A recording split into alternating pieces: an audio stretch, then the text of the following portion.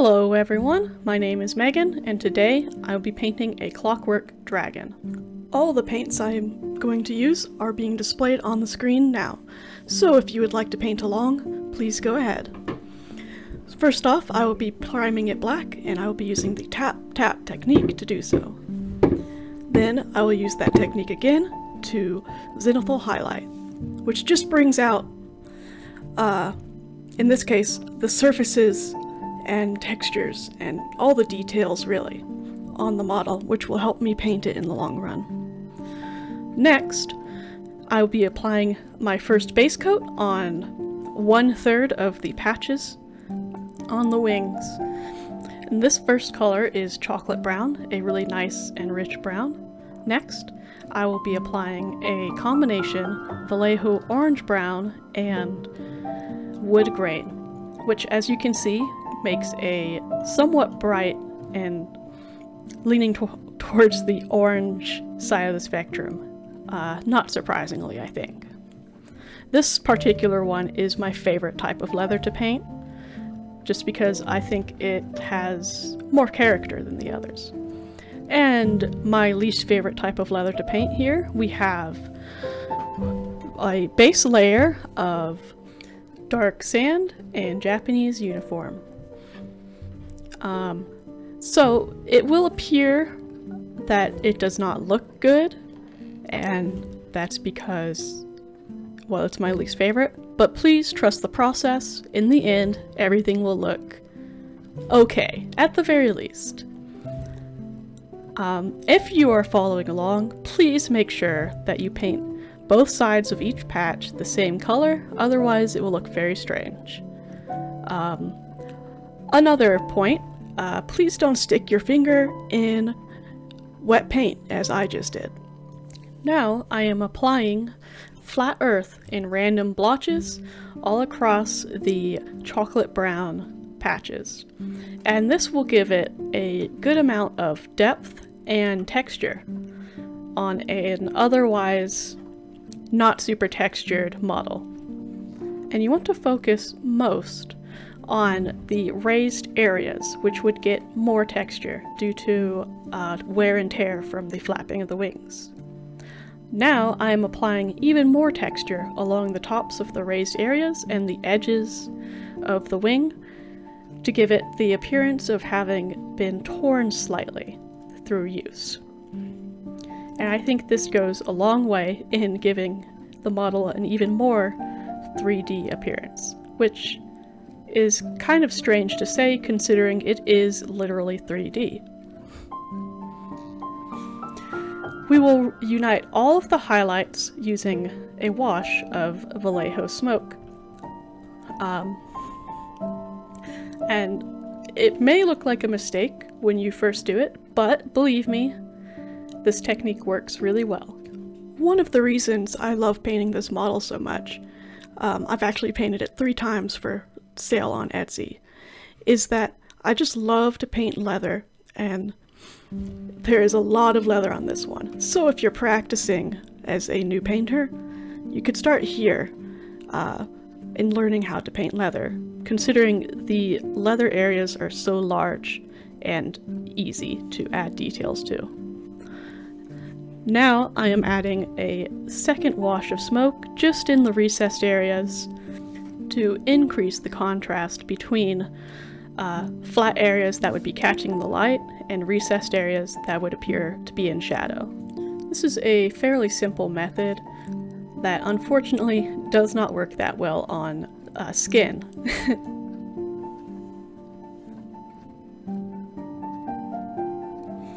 Now we are covering the majority of the yellowish leather using Vallejo dark sand, which you may notice is a color that would be commonly used on these wings.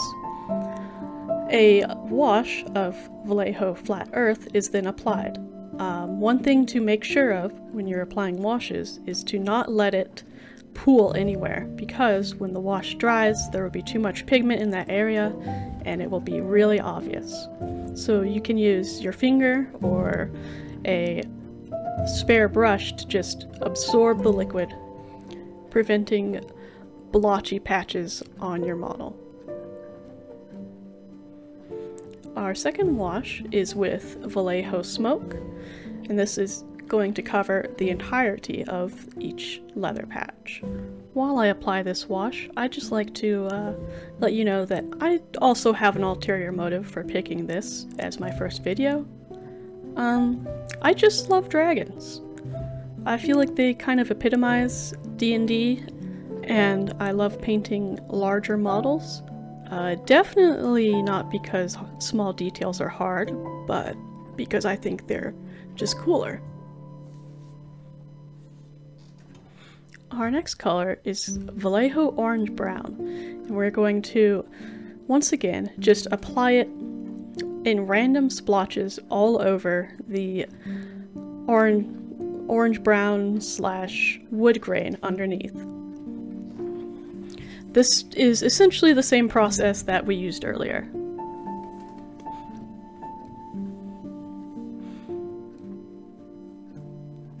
And these techniques can be applied to smaller models such as leather armor, a leather pouch, other things.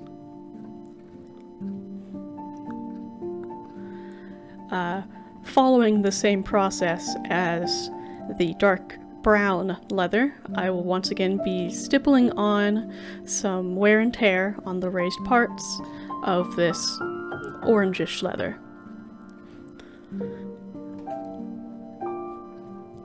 I don't know about anyone else, but I think this is oddly satisfying. Usually I would apply weathering on the body as well, but I wanted this video to be shorter and focus more on just painting leather. So that's what I'm gonna do. Vallejo wood grain is applied to blend the highlights together while not erasing the work we've already done.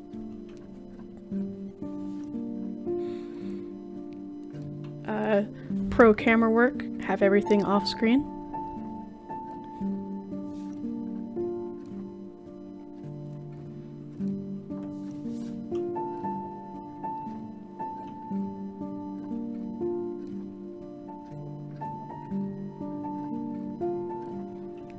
Don't worry, someday I won't have the wings in the way. Okay, so we're moving on to the body. I am applying a base coat of orange brown because copper is somewhat translucent, or at least the copper that I have is. It is good to base coat copper and gold with brown, or even just mix them, because at their core they are just shiny browns. Now, the amount of time it took me to notice the missing antler is truly incredible. I just want everyone to know that you don't have to be super observant or coordinated or have spatial reasoning in order to paint miniatures. Anyone can paint, just have fun while you're doing it. That's the most important part.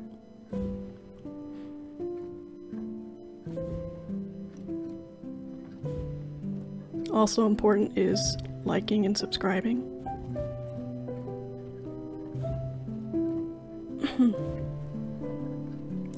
Alright, finally we're gonna move on to copper. I'm gonna use this somewhat sparingly. I wanted the orange brown to still show through, and as a less shiny addition. My finger is almost literally right on top of the missing part, so that's oh! Fun fact, I forgot I added that sound effect and was legitimately startled when it happened. I have not played Metal Gear Solid. You can really see the wheels turning here. It's kinda sad.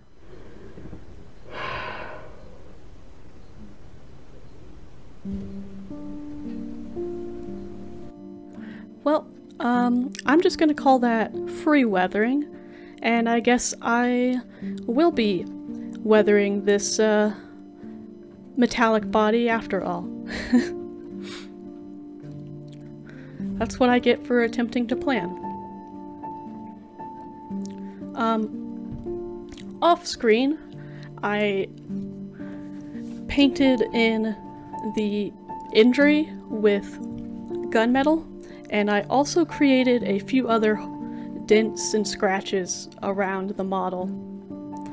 Alright, now I am applying Nuln oil, which will dirty up and really help highlight all the lowered areas, such as the texture on this copper here, or the space around the rivets.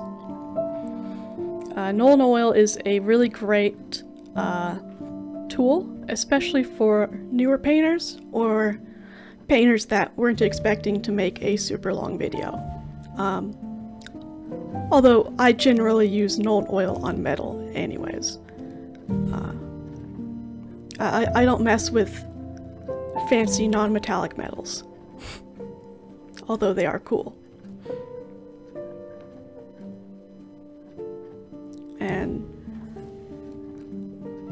the application of Nuln oil on the tail is just super oddly satisfying, and I'm sorry you can't see most of it. I'd like to reiterate, this is my first video. My hands didn't know where they needed to be. Someday they will. This wash follows the same rules as the leather washes, although since I am trying to make the model look as dirty and worn as I can, a little bit less strictly. Generally, you don't want to apply washes to flat surfaces, a rule that I've broken frequently during this project. Pro tip: fingers make an excellent tool to rub off excess wash. I'm reasonably sure the paint is non-toxic. Alright, now we're going to use Citadel Cryptek Armor Shade, which I will use in the recesses, the joints, just anywhere that I think water and dirt would accumulate, causing some extra wear on the model. Additionally, this is excellent for bringing out a little extra color in copper, so I will apply it over all of the copper.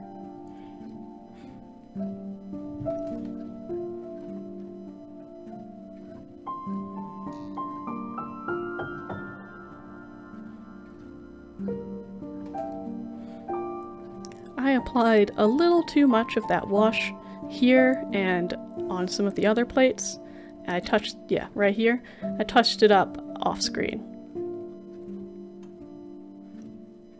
We still want the metal to look like a shiny metal. This is only the beginning of my weathering process. I will also be applying rust and oxidation.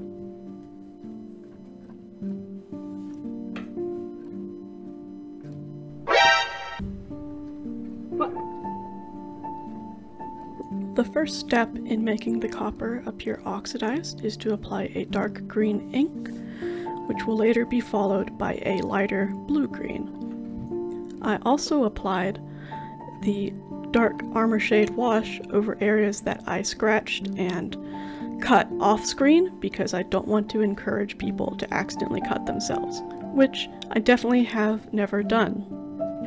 I lost the rest of the footage of me applying rust effects, so I apologize for that.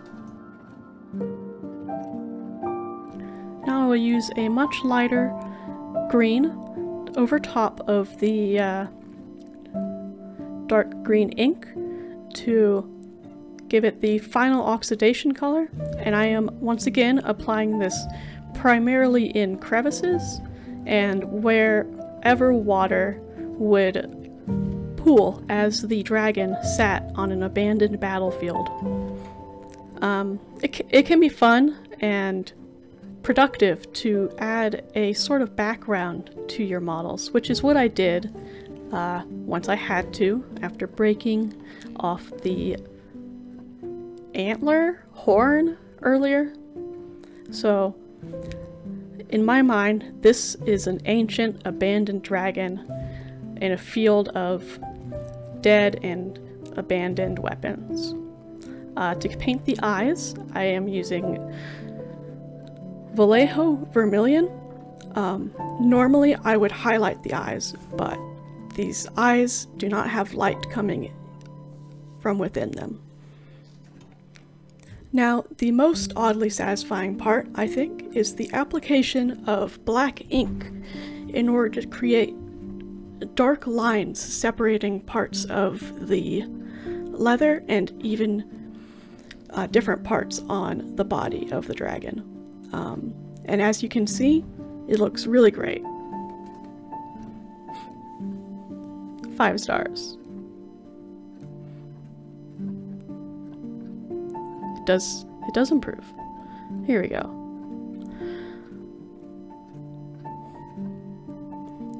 And when I did this model, I accidentally considered this to be the last step, but as you will see later, I was incorrect. And I had already varnished the model, but we'll just pretend that didn't happen.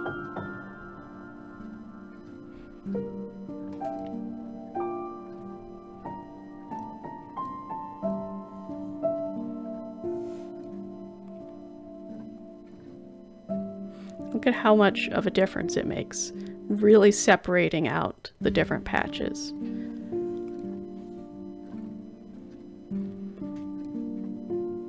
So always remember, having contrast or separation between different parts of your model is what really makes it shine.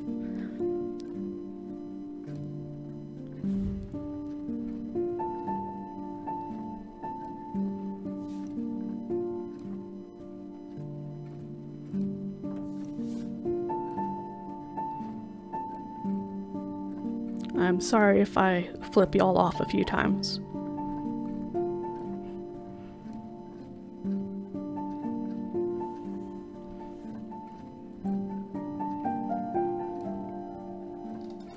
And here's the actual last step. I am painting the rope or string that is holding the different patches together with Vallejo Dark Sand.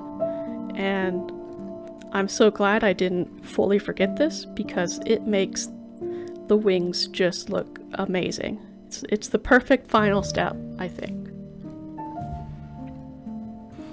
I'm going to assume that if you're watching this video, you probably have or would like to play some form of tabletop RPG. And in that fashion, I'd like to know, what's your favorite class? Post your answers down below. Incidentally, my favorite class is the Ranger, even though it sucks. But my favorite subclass is the Spellblade of Wizard, which honestly is a little broken, but that's a lot of fun. I must apologize to my DM for making a character with a 22 AC at level 4.